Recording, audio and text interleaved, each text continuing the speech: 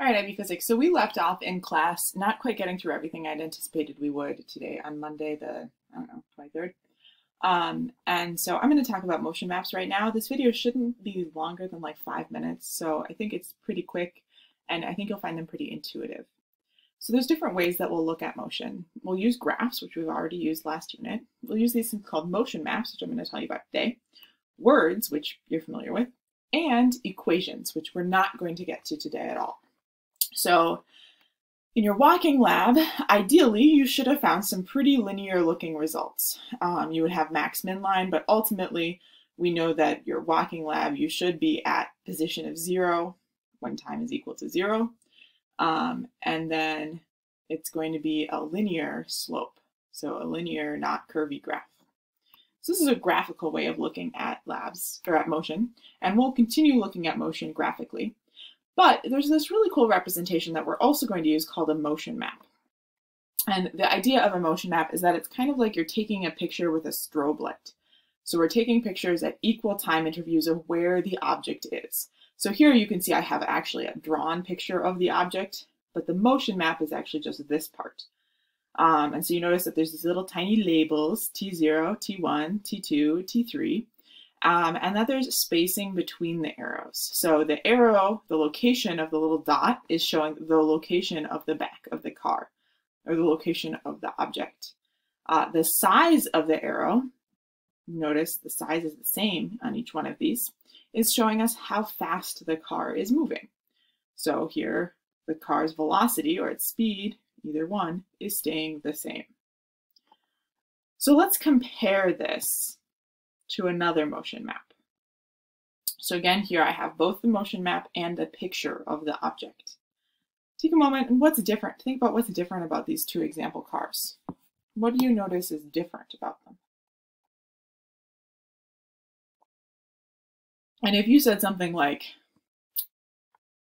this car is going faster in example 2, you're totally right. We can see it's going faster in a couple different ways. One, it has longer arrows. So those are longer velocities. The other thing that we can notice is that each timestamp, time 0, time 1, time 2, they're further apart from each other. That means that it has traveled a further distance between each time than car in example 1 has. Let's add in yet another car. Are you ready for it? This car is moving to the left. And you can see that because, hey, the arrows are pointing to the left. This big arrow is my coordinate system. It's telling me that positive is to the right. So car number 3 has a negative velocity, or a speed that is actually looks like the same as car number 2, but its velocity is different because it's traveling in the opposite direction. So again, the motion map part of this is not the picture of the car, it's just the little arrow and dot showing you here's where my object is, here's where it is at the next time interval, here's where it is at the next time interval, and how fast it's going, and in what direction. So take a moment right now, maybe pause the video, and think about what is this doing? What would the story of this car be? So take a moment to think about what would you describe the story of this car? Who would have done this in class? Who would have talked in the breakout room? Imagine you're talking to others. And maybe you think, oh, well, the car is moving fast in the positive direction, and then, oh, something weird happens. These little dots, notice they don't have arrows. That means the car is stopped. It's not moving. Then what does the car do? Well, now it moves in the negative direction, or backwards, and it's moving a little bit slower than it was to start. So, not too bad. Let's try drawing 1. So this is actually number 1 on your homework. I'll do it with you. So take a moment and think about how you would draw a car that is parked in the parking lot, that does not move. Maybe try this. This again is on the paper in your binder called motion maps. Okay, so I'll try this now that you've tried it.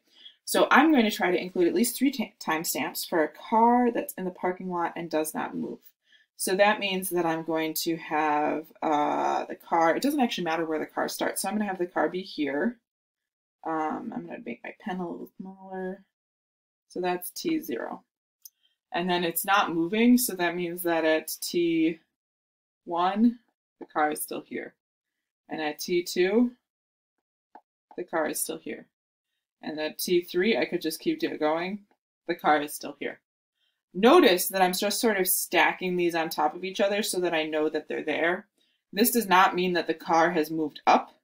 It's just indicating that, like, if I had written them on top of each other, you wouldn't have been able to tell what's happening. We're still at the same position. Position is same.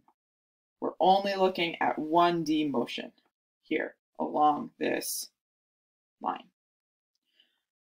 So hopefully that's not too bad. Let's try one more together. And for reasons I don't understand,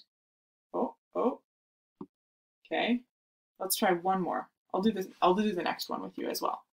So now, take a moment and try drawing a cow that moves slowly in the positive direction. So try drawing the motion map. And again, you're not drawing a picture of a cow, you're drawing the motion map, which is a dot with an arrow for its velocity. So try this yourself. Pause the video. And now I'll try it with you. So I want a cow that moves in the positive direction, or moves. Yeah, I know.